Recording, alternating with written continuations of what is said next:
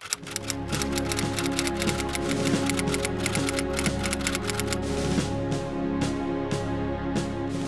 name is Manny Santos, former Marine Staff Sergeant, retired 1976. And this story is about part of my life. I was born and raised in Massachusetts. I went into the Marine Corps straight out of my week off from school. I enlisted at the age of 18, and my brother was already in the Corps for 4 years, and he kept telling me not to go in the Corps, so that's why I went into the Marine Corps. We flew in down to North Carolina, then took a bus to South Carolina at Parris Island. And just like in the movies, you hear a bunch of noise, all of a sudden you get the DIs charging you guys, get off the bus, get off the bus. And we ended up standing at attention in formation for a couple hours, waiting for them to do what they had to do. Ribbons that I received, one of the medals I received was for being an expert shooter on the rifle. So this is the M16 that we qualified with. Boot camp was tough. I was a little bit overweight, but boy, I was lean and mean when I got out. Marine Corps is really tough on you as far as what you're doing and where you're doing and how you're doing it. It's all up to them. One little thing happened to me while I was there that really got me going after was I was at a class, had my head down, and the drill instructor told me, "Private Santos, get your head up." And the Private Santos said, "I can hear you just as well looking down as I can looking up." Whoa, that was a mistake, big mistake. They had me out there the next morning, bright-eyed and bushy-tailed, running all day long with a full pack. So needless to say, they broke me down, and then they build you up at the end of boot camp. This is a picture of Platoon 191 out of boot camp, and this one is the young kid that I am, 19 years old out of boot camp. Vietnam, they flew out of Travis Air Force Base in a civilian airplane, and we flew into Nam, and as we got over the Vietnam, we came straight down as a big jet could fly, hit the ground, and went all the way to the nearest bunker so we could get out of the plane because of sniper fire all the time on that area. So getting off the plane, it was June, and very hot, very humid like an oven, very scared. We had no weapons at the time yet. In Vietnam, I started off in Da Nang for a couple of weeks of orientation and getting used to the weather, getting issued our weapons. And then I ended up going up north to the DMZ, which was for 7 months at Camp Carroll, then LZ Stud, then Vandergrift, and back to Da Nang.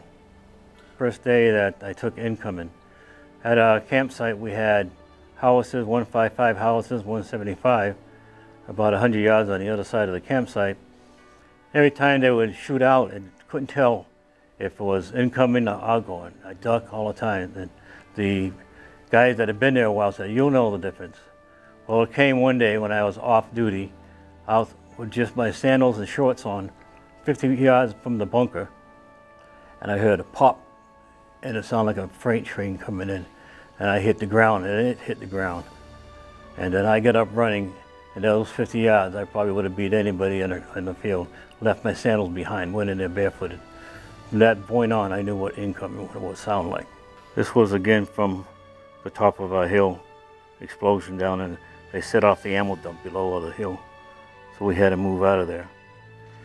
And when we came back, this was what's left of our living quarters, which were tents. This is a piece of shrapnel. Comes off the head of a rocket from the enemy. It hit outside of my tent and just shattered everywhere.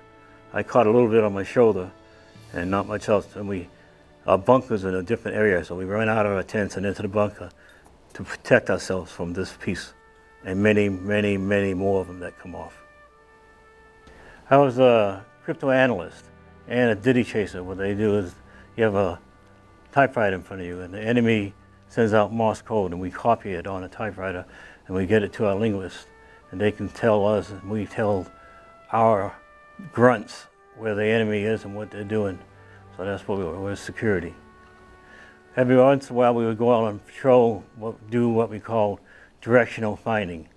We'd have about 3 patrols out, listen to the enemy, figure out the frequency, and then at headquarters we'd get all 3 frequencies and we could get a square to where the enemy is. I find we locate, the grunts eliminate.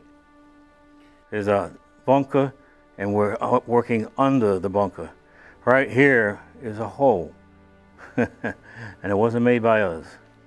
We just missed our bunker. This, as you see it on here, is like the steps going in that same angle.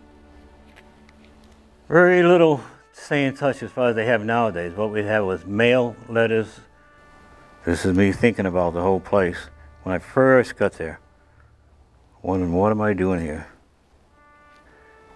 And my mother sent me some linguiça. Here I am chopping down one long piece of linguiça. Delicious. Here I am chopping down on that linguiça again. And also every once in a while we got to get on a radio, which is a shortwave radio, and transmit it through one shortwave radio in the United States. And you can talk to your family at home. About 5 minutes each. Well, when we're off duty, which is normally 12 on, 12 off, we'll play cards like pinochle, maybe poker, cribbage, and read books. That's about it. At pinochle, they thought I was cheating because I was winning all the time. This is one of the bunkers when I have an M60 machine gun at that time. Here's myself again, just posing with a machine gun, M60 machine gun. This is a comical pose of me with some whiskey and a flower in it. This is basically what you wore when you're off duty. Shorts, sandals, and nothing else. It's just too hot for anything else. As you can see, it looks like I have a tan, but everything is red. All the soil around you is red, red, red. So when I got back from Vietnam, I ended up washing off my tan. We didn't take too many showers over there. You don't want to smell good. The enemy will smell you. I went into one of the tents one day, and there was a half dozen guys in there eating some peppers of some type. I thought it was bell pepper or whatever. And they're called habaneros. And they were just eating them like candy, but I didn't notice they were all Mexican guys. And this white guy comes in there and said, "Yeah, let me try one." They laughed their butts off. I burnt so bad, I had to get water, and that only made it worse. What I needed was something else, like milk. That, I remember that as something funny. And believe it or not, this is my brother and myself. We were in Nam together, more or less the same time, but he was in Da Nang and I was up at Camp Carroll about a couple hours away by truck. We're not supposed to be together, but Portuguese will be Portuguese. This here picture, believe it or not, is taken in Da Nang. The 3 of us, the 3 brothers in my family and 1 sister. My brother Charlie, big mustache, me, my brother Dick. He's actually 5'10", but he's crouching there. He visited us, all visited Da Nang at the same time. We didn't show this picture to my mother until we got back. We returned back to Travis Air Force Base.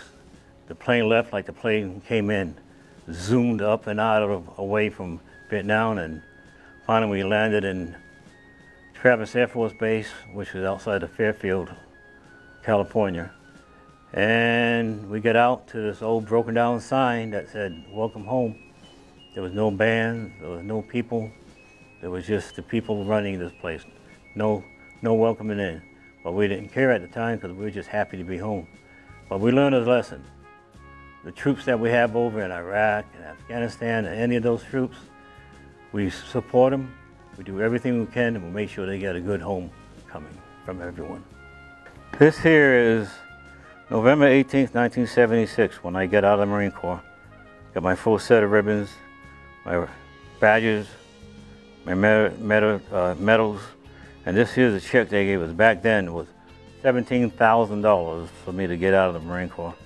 But I got out with a disability and any more things that are wrong with me from being in the service, like post-traumatic stress disorder or anything like that. The VA is taking care of me now, so that's okay. Well, I'll tell you what, it makes you appreciate what you have back home. That was the main thing. You had nothing out there. You saw people that lived in cardboard houses, You saw people that lived in hooches. You saw people that were starving, people that were dying. So you just wanted to come back to the United States and just appreciate everything you have and everything you own. So the best thing you can pass on is support your troops. That's the absolute best thing, no matter what the government is doing, no matter if we think the war is wrong or right, support your troops. Well, the only thing the ending of what I like to say is, you know a Marine. He's always faithful, he's always there. He'll never forget being a Marine, so once a Marine, always a Marine. There's no such thing as an ex-Marine. And support your troops again.